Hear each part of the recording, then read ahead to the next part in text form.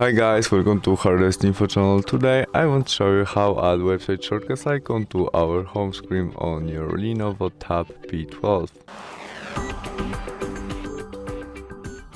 We start off opening Google Chrome application, find your website which you want to add to your home screen with shortcuts icon. Where we are on it, we press three dots on the right corner and there choose add to home screen.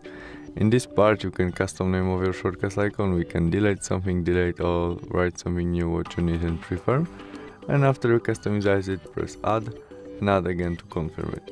And that's all, we have our shortcuts icon on our home screen right now. Thanks for watching, see you soon, bye!